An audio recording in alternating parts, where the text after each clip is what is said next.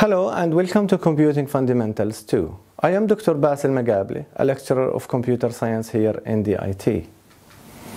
Concepts from discrete mathematics have not only been used to address problems in computing, but have been applied to solve problems in many areas such as chemistry, geography, business, etc. So a course in Computing Fundamentals provides the mathematical background needed for all subsequent courses in computer science and for all subsequent courses in many branches of discrete mathematics.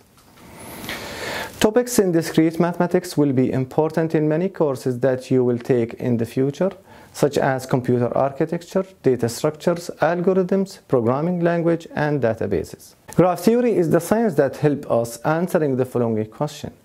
What is the shortest path between two cities using a transportation system? Find the shortest tour that visits each of a group of cities only once and then ends in the starting city. Considering the Irish road map shown in the figure, if we start our journey at a new port, is it possible to travel each road exactly once and return to new port? As you can see from the map, there is many paths we can take, but which one is the shortest? Or which path is the fastest? All these questions are going to be answered using a graph theory.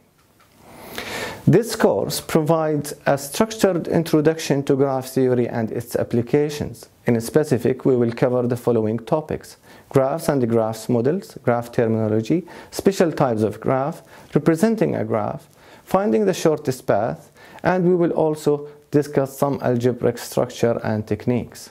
This course is divided into two parts, videos and labs. Videos will provide context and theory of a graph, statistics and algebra. Labs will provide the practice of discrete mathematics and their application using a prologue.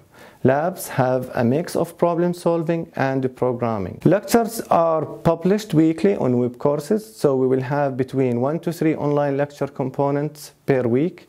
There will be a lab every week, as you can see on the timetable. So this is a model overview of computing fundamentals and the topics we are going to discuss. Thank you and welcome to Computing Fundamentals.